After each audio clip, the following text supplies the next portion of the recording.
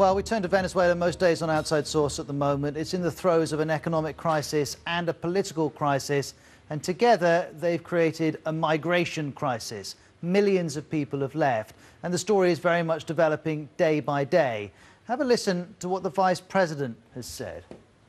We're not going to allow for isolated actions by government employees because they've tried to convert a normal migration flow into a humanitarian crisis to justify international intervention in Venezuela. We're not going to allow it.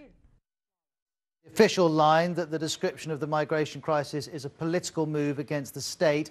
The UN doesn't agree with that. Its figures say that 2.3 million people have fled since 2014. Here's a more detailed graphic which helps us understand where they've gone. Over 200,000 to Spain, almost 300,000 to the US, 600,000 to Colombia, over 100,000 to Chile, and also others going to Brazil, Peru and Ecuador as well. And if you want a measure of how serious this is, the UN is now comparing what's happening in South America to what happened in Europe in 2015.